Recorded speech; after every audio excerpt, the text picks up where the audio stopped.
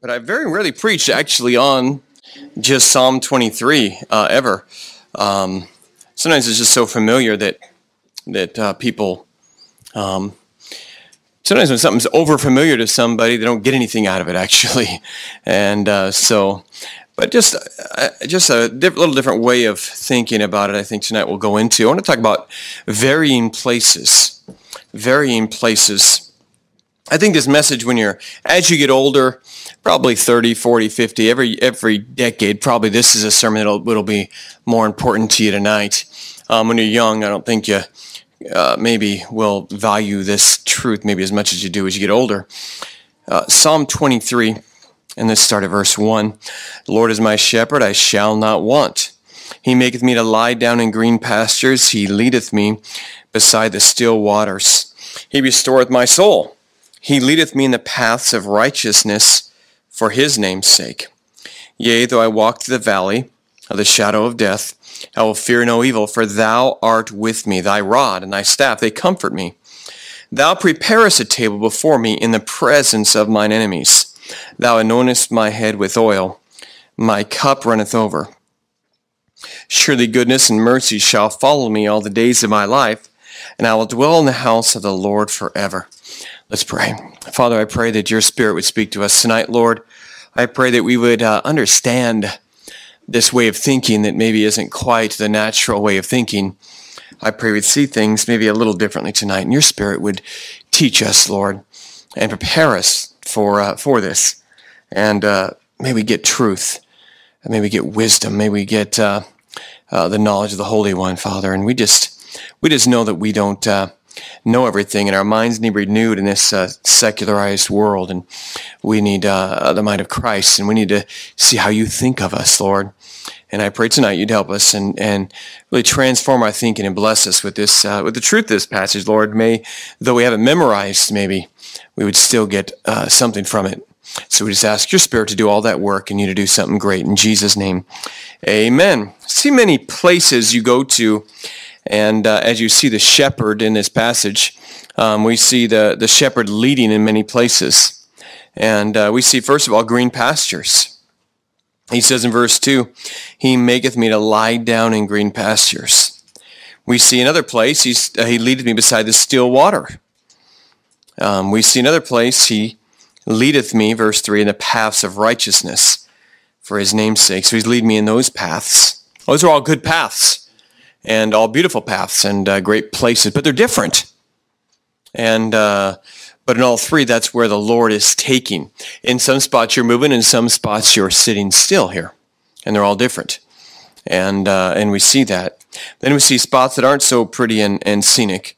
Verse 4, yea, though I walk through the valley of the shadow of death, I will fear no evil. For that's a different kind of spot than the still waters. It's a lot different spot. He leads me in that spot too. He takes me there. I'm not going to be afraid, but he's with me there, but that's where he might lead me. Thou preparest a table before me in the presence of mine enemies. And now you're sitting down and God's setting you up to eat in the middle of your enemies. That's a lot different than beside still waters. These are all different places. But if I'm seeing it right, God the shepherd is taking you to every one of those places. Okay? God the shepherd is taking you to every one of those places. And God is leading you to those places. I think that's the key to the message tonight, is understanding that the Lord's my shepherd. I'll be fine. He might take me here or here or here or even over here, which I don't really like here as much. It's not exactly, you're not going to find a vacation brochure for the Valley of the Shadow of Death. Come visit the Valley of the Shadow of Death. That's not where you're going to end up wanting to go. Free one-way ticket. But that is part of where he takes you. Can you imagine a table, and you're sitting at a table, let's put a table down here, and all of a sudden, all the people who hate you and want to kill you are sitting at the table with you, and God says, here's your food, sit down and eat with them. But they got forks and knives. Matter of fact, if you're going to use anything, use a knife. The fork takes too long. And so you're saying, but they're Those are my enemies, and you're making me eat with them. Isn't that what it says there? Thou preparest me a table before me in the presence of mine enemies. I don't know if they're sitting at the table. I don't know if they're standing behind you. I'd much rather them be sitting across from me. But that's where God prepares the table. Right? Am I seeing that right? Okay. But am I right there? Is God preparing the table in the midst of the enemies? Amen? Yes, amen. So God is taking us all those places. God takes us there. There's a whole spectrum of life where God takes you. I think we think, okay, if I'm serving God and I'm doing the thing that's right, I'm beside the still waters, the path of righteousness, and the green pastures because I'm doing right. And then if I'm in the valley of the shadow of death and eating in the middle of my enemies, I must be doing something wrong. But there's variable places in the will of God. There are places where God takes you in the life's journey. And all of them are not beside still waters. It's not been my experience. As I've served the Lord these 29 years, I've served the Lord and stayed in His plan and been where God wants me to be for the most part. And you know what? I've been in the valleys of the shadow of death. And He might be even talking literally when you're about to die there. God will be with you and take care of you there. But it's all like that. Just got a few thoughts about the varying places. Number one, it's about the person, not the place. It's about the person, not the place. Verse 1, the Lord is my shepherd, I shall not want. That's the foundation of the whole passage. He leads me here, He leads me there. I'm in the middle of my enemies, not worried about it because the Lord is with me. His rod and His staff comforts me. If you look at the whole chapter, everything in the chapter is saying this might happen, but God. This might happen, but God. I might be here, but God led me there. I might be here, but God is with me. The whole emphasis is on everything's okay. The place doesn't matter. It's that God's with me. That God led me there. The Lord is my shepherd, I shall not want. He maketh me to lie down in green pastures. He leadeth me beside the still waters. He restoreth my soul. He leadeth me in the path of righteousness for His name's sake. All these things are emphasis on Him. He's the one leading me. Yea, though I walk through the valley of the shadow of death, though I fear no evil, for Thou art with me. Thy rod and Thy staff, they comfort me. Thou preparest a table before me in the presence of mine enemies. Thou anointest my head with oil, my cup runneth over. The emphasis is on God here. The places are just where you end up. But I'm fine. The Lord is my shepherd. I'm not going to want if I'm in the middle of mine enemies or if I'm in the valley of the shadow of death or if I'm beside still waters. All of those things I am following. I'm the sheep and the Lord's my shepherd and He leads me here, so I'm fine. I was in just as safe of hands when everything was going terribly wrong when I started the church as I'm in safe hands right now. Open doors just as secure right now as it was a year ago when we had a secure building situation. Amen. Okay? Because the Lord's our shepherd. And if the building thing all doesn't work right and falls apart and everything else, the Lord is still leading us. Amen. And so we don't need to sit here and worry because the Lord's our shepherd. And your life, if we have an idealism of how our life's going to turn out. You know, very few people in their idealism have a bad life turning out for themselves. Everybody's got pretty much a great life planned out for themselves. But you know, life has detours. You ever need to get somewhere and the road construction is right where you don't need it to be? I had that today, and I had to reroute and try to figure out how to get back around to where I was going. And the place is temporarily closed, of course, after all the trouble. And that's life. Life changes. Life varies. You thought it was going to be like this. You thought you're going on vacation. You end up in the valley of the shadow of death. And so it's about the person. It's about the Lord. And you don't worry too much. And there's an emphasis on God in here. David danced before the ark in celebration when everything was great, and he wept when no man cared for his soul. That's who wrote the psalm. David had some real high points, great times, great victories. And he watched an angel slaughtering tens of thousands of his people. David sat in a cave saying, no man cares for my soul. And David celebrated as the ark of God came back. That's David knew. David killed Goliath and the whole nation was singing songs about him. And David came back to Ziklag and his family was kidnapped and everybody wanted to kill him. Your life ever have that? Sometimes a day is like that. You ever have a day that starts off great and turns into a nightmare or vice versa? Listen, but the Lord is your shepherd.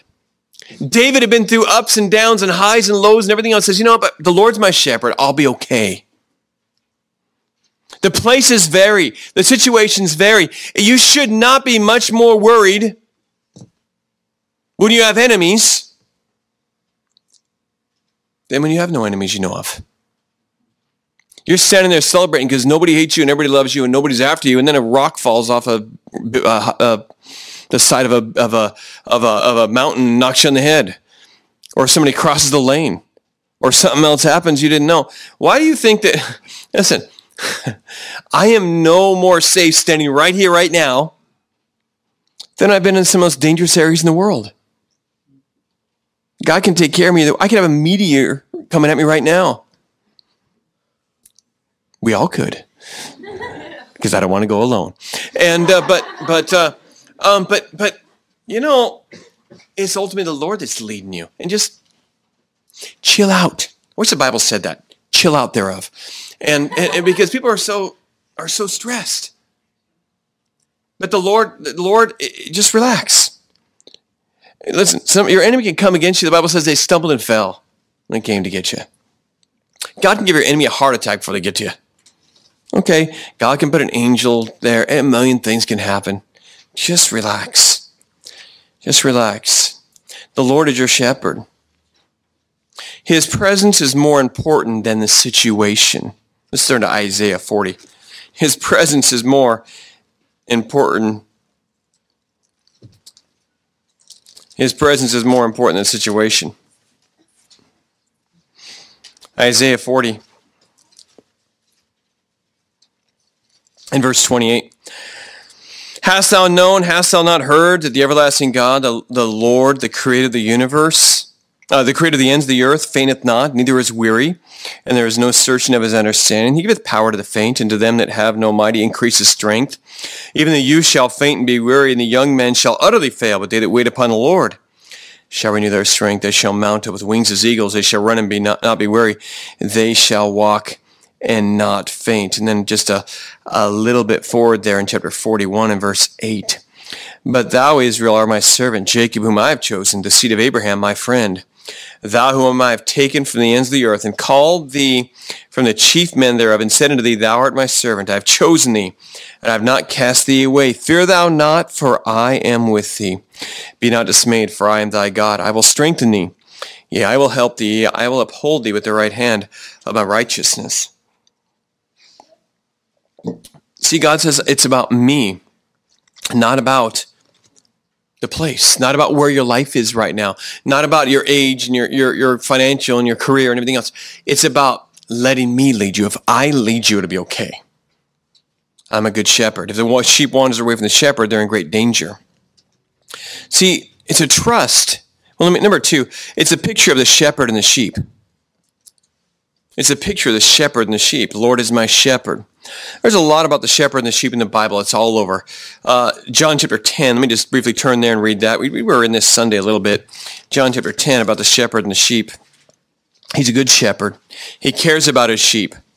He emphasized that in many ways in John 10. He says it forward and backward and every different direction just to know that we're safe in his hands. John 2:10 or 10:2 it says, John chapter 10 verse 2, and he entereth into the door entereth by the door is the shepherd of the sheep. To him the porter openeth, and the sheep hear his voice, and calleth his own sheep by name, and leadeth them out. And he putteth forth his own sheep, and he goeth before them, and the sheep follow him, for they know his voice. If the shepherd's before you, he's preparing the way. And a stranger will they not follow, but will flee from him, for they know not the voice of strangers. This parable spake Jesus unto them, but they understood not the things which are spoken unto them. Then said Jesus unto them again, Verily I say unto you, I am the door of the sheep. All that ever came before me are thieves and robbers, but the sheep did not hear them. I am the door. By me, if any man enter in, he shall be saved, and shall go in and out, and find pasture. The thief cometh not for to steal, and to kill, and destroy. I am come that they might have life, and might have it more abundantly. I am the good shepherd. The good shepherd giveth his life for his sheep. Verse 27, my sheep hear my voice, and I know them and follow me. He knows us by name, it says. Verse 3. He's willing to give his life for the sheep. Verse 11. So we see that. It's about being sheep for the shepherd. It's about trusting him to lead us. No wonder there's so many verses about the security that we have in him, because you're trusting the shepherd to take care of you. Let's go, it's in John 10. Let's go to John 14. Watch how him being with you just takes care of everything in God's mind. You don't have to worry about anything. John chapter 14. Verse 16, I'll pray the Father, and he shall give you another comforter, that he may abide with you forever. Even the Spirit of truth in the world cannot receive, because it seeth him not, neither knoweth him. But ye know him, for he dwelleth with you, and shall be in you. I will not leave you comfortless. I will come to you. And yet a little while, and the world seeth me no more, but ye see me. Because I live, ye shall live also. At that day ye shall know that I am in my Father, and ye in me, and I in you. I am going to take care of you. I'll be with you. I'll be with you. And the great security of that. And all the verses in the Bible, how safe the sheep are. Back in Matthew 6, it keeps on saying, do not worry. Your Father knows you have need of these things. All the way verse 25 through 33. You seek my kingdom first. You be a good follower, and the shepherd will take care of you. The Lord, the shepherd, is going to be with me. His staff is there to take care of me. And his staff sometimes comforts me.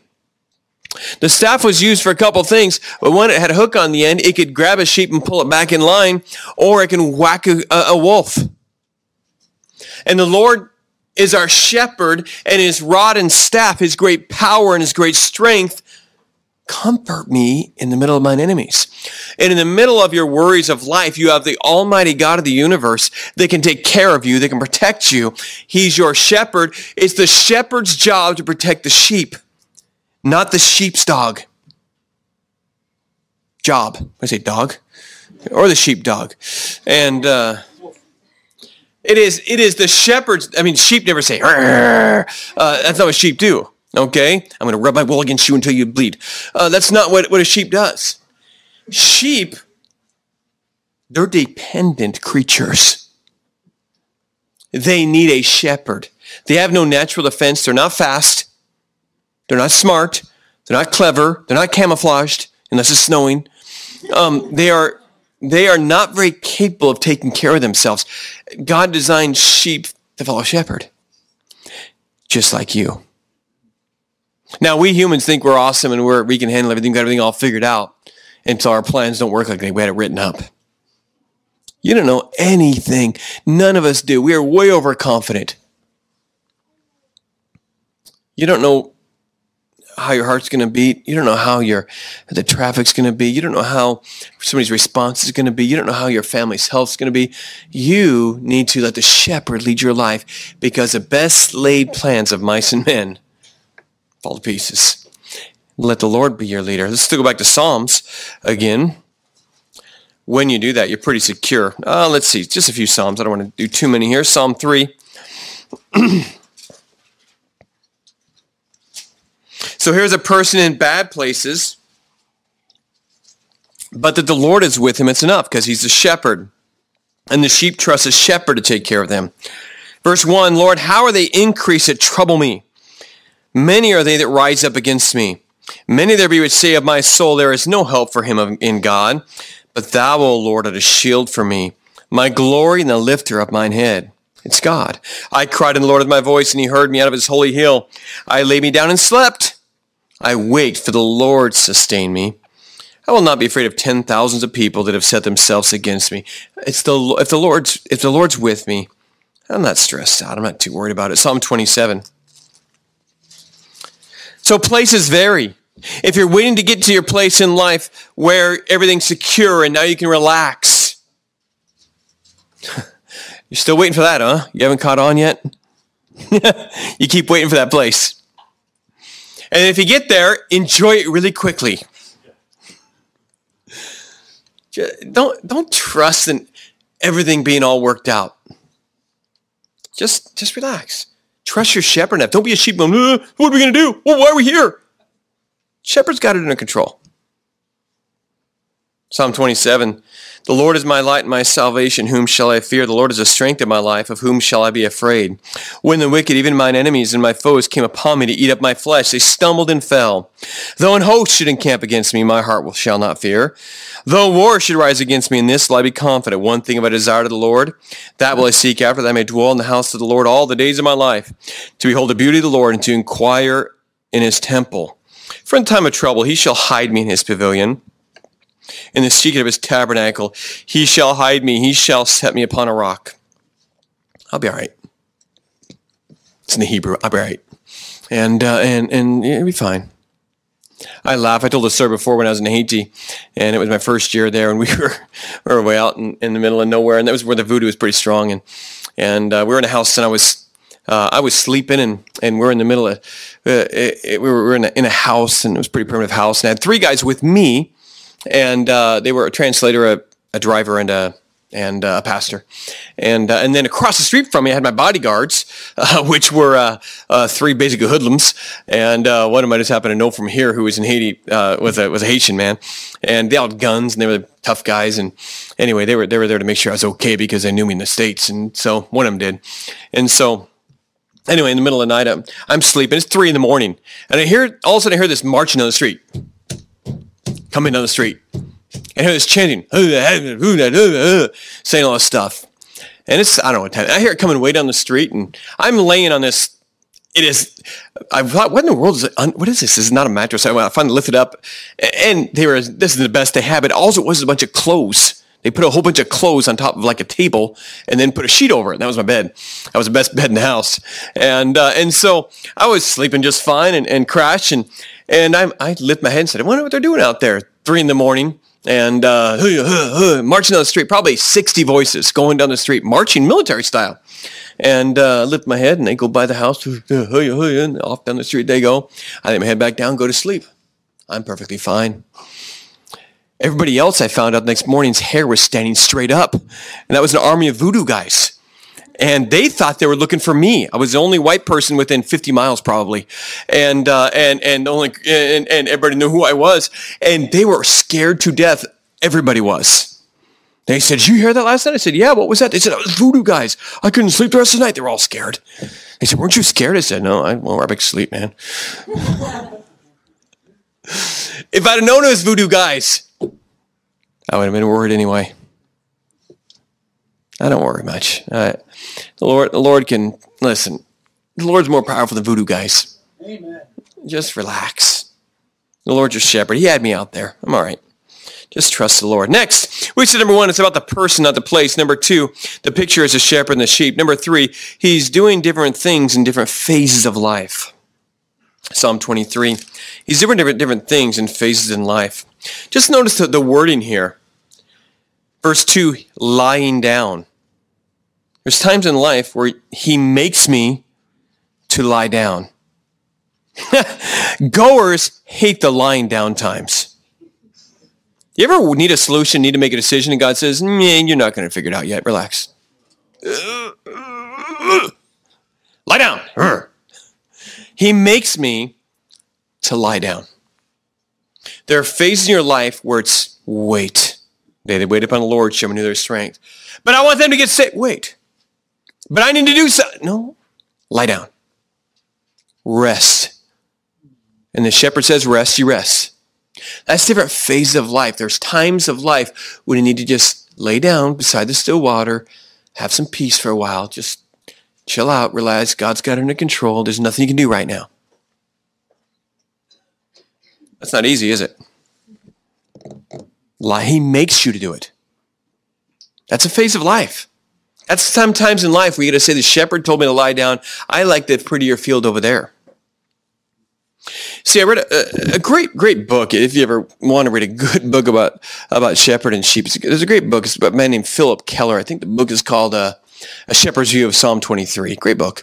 And he grew up in Kenya as a shepherd. And he talks about one of the things, he said, you could have a fence, and one side of the field has one flock of sheep, and the other side of the fence has another flock of sheep. It's the same grass. But one group of sheep is healthy and looks good and is taken care of. And the other ones are scraggly and sick and don't look good and they're all messed up. And everybody judges the shepherd by how the sheep are doing. And that's the whole thing, is the Lord is my shepherd. So surely goodness and mercy will follow me all the days of my life. Lord is my shepherd, I shall not want. He has a judgment of his shepherd. And he says how good a shepherd it is. You can have the same grass, same field, just a fence between them, and one has sickly sheep and one has healthy sheep, because some of them take care of their sheep, move them around and take care of them, make sure they're okay and protect them and take care of the disease and all that stuff. And the other ones just let their sheep go. Your shepherd leads you. Your shepherd comforts you. Your shepherd, you say, awesome, but he also, sometimes he leads you next to your enemies to eat. Can I get a steak knife for this? Because that's where your shepherd leads you. You say, I want a shepherd that leads me beside the still waters. Yeah, but the shepherd who might keep you there all the time might be sleeping while the wolf's carrying you away. Your shepherd takes you in different places. Sometimes he's leading you. We see in verse 3. Sometimes you're lying down. Sometimes you're walking along beside the still waters. You're walking along. That's a peaceful place. He's leading you in peaceful paths for a while. He's restoring your soul at certain times. Sometimes you're in a dangerous place, but he's putting his rod on you and his staff to comfort you. Sometimes he's feeding you in the presence of your enemies, but that's all part of his plan. Your shepherd's doing different things in different phases of life. As you get older, you realize you're in a different phase of life or a different situation in life. And when you're in school, you need the Lord to be certain things to you. And as you're young adult going into life and making decisions about marriage and career and all these things, you need God to be something else for you. See, the Lord is your shepherd, and there's different phases and parts of life and times of life. But you don't change that much. You don't worry that much, because your shepherd leads you to each place in life, good or bad. Hospital or carnival. The Lord is your shepherd, and he leads you there. We have different phases. He makes you lie down, be rest and quiet, strengthens you, restores your soul. He leads you beside the still waters. His touch and his power comfort you. He makes you live in troubles and dangers sometimes. That's what he does. Number 4, there is a great peace and assurance of eternal life. Into verse 6, and I will dwell in the house of the Lord forever. Doesn't matter where I'm going to be in heaven. That's because the Lord's my shepherd, because he is that. Number 4. Number 5, it will be a blessed journey either way. Now I want you to notice, though he might be beside still water sometimes, and sometimes the valley of the shadow of death, sometimes eating in the presence of his enemy, why would they lead sheep in the middle of the wolves and lions and bears? I don't know. Shepherd's smarter than sheep. Sheep are dumb. Older I get, the more I learn, the more I know, the less I know. I used to know everything. Not anymore. I just learned, all right, God, that's a strange place to eat. That's an interesting valley you're taking me to. That doesn't, look at that. The shadow of death. That's a nice skull the sun's going behind. But you know what? You just learn to say, he's the shepherd. He's put me here. I'm going to rest and not worry. I'll not worry if an camp and host against me. Watch how secure he is and how good it's going to be in life because the Lord is shepherd. Verse 1, the Lord is my shepherd, I shall not want. He makes me to lie down here, lie down there, restores my soul, does all that. Valley of the shadow of death, verse 4. Verse 5, prepare a table in the presence of mine enemies. Thou anointest my head with oil. That's healing. That's care. My cup runneth over. Sounds like it's pretty happy. My cup's overfull. It's a good place. But if you say, no, I don't ever want the shadow of death. I'm serving the Lord and I shouldn't be in the shadow of death. My enemies shouldn't be all around me. It should be easy and good. No, it is good. It's just not always easy. It's different phases. But in that, he's over you in his life and said, my cup runs over. In the valley of shadow of death, his rod keeps touching me and say, hey, if anything comes, I'm whacking him. It's okay. Relax. Eat. But I prepared your food right there. Eat. Look, I got good food on the table. It's easier for men. Men don't even know what's going on around them when they're eating. And now prepare us a table in the presence of mine enemies. He anoints my head with oil. My cup runs over. Surely goodness and mercy will follow me all the days of my life. It's not like he's a person who thinks it's going to be terrible. No, because it's good. It's a great life. Hey, if he takes me there, he's got to protect me there. If he's put me there, he's got to take care of me there. I'm in the valley with the shepherd who can kill any animal that comes. So if he can just rest, and when things don't go right, when things aren't as planned, when things are harder, when things are chaotic, when your plans have been destroyed, when you're following your shepherd, you say, hey, you know what? Everything's going to be fine. Surely goodness and mercy will follow me all the days of my life. I am the good shepherd. I come that you might have life, you might have it more abundantly. He's for you. He knows you have need of these things. And so realize there's different phases, not good God, bad God. Amen. It's just different. You're just in the valley right now. But God's with you and he'll touch you with the staff. Every once in a while, just reach out, the rod and the staff come for you. Any shepherds come, any sheep come, any animals, any wolves, any bears, doesn't matter what comes. It's okay. You're in the valley. You're eating next to your enemies. I know I put you there to eat with them. They won't touch you. Eat. Enjoy your food. Your cup's running over. Drink it. Enjoy it. You'll be all right. God's big. Let him be your shepherd instead of you trying to run all the time to the green pasture and get eaten by the wolves because you're not with your shepherd anymore because he was leading you to the table with your enemies. But everywhere he leads is fine. It's just different phases. So realize it's the person, not the phase, that secures you in life. When peace like a river attends my way, when sorrows like sea billows roll, whatever my lot, thou hast taught me to say, it is well with my soul. So what happens? Open door, Pastor. What's going to happen to the... We got a plan. We'll see what happens.